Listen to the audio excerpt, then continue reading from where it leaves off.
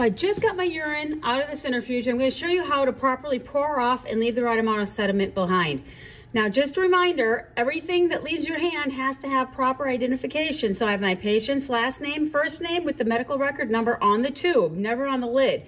But a little hint for class, because a lot of times you're gonna be doing a lot of these at once and people have to go find their own in the centrifuge.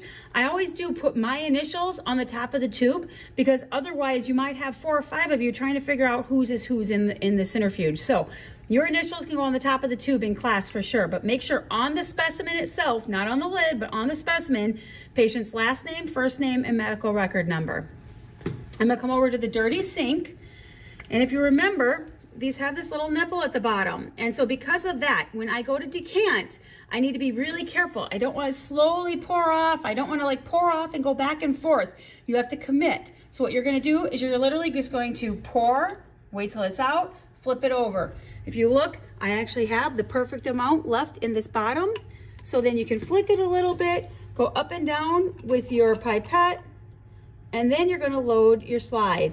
When you go to load your slide, you're going to put the fluid in the pipette, you're going to hold it real close, and you're going to squeeze. So I'm going to demo here, and we're going to put it in this guy here. I got my air out. I'm just going to let capillary action fill all the way around, and that's all you have to do.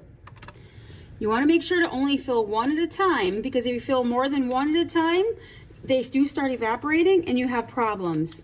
When you're done, after I take this over and look at it, put a big X on the well. That makes you remember that you actually have read that one at some point, and you don't go back to it, because once that urine dries in the well and you go back to it, it gets all crystally and really weird looking and very difficult to read.